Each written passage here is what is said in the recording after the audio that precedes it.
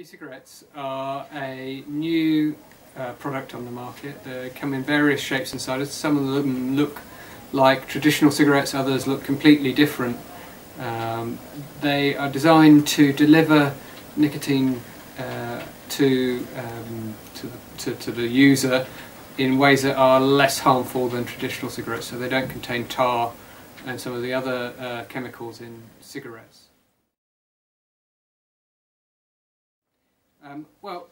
We don't quite know how many young people are starting to use e-cigarettes, and so there's some concern about whether it's something that is going to be harmful to young people and whether it's something that's going on illicitly inside school.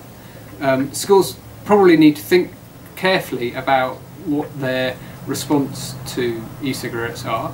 The medical regulators who might take control over what happens with e-cigarettes tell us that they can't recommend them for use at the moment. There's too much variation in what's inside the cigarettes, and there's some concerns about there being some potential harms from it.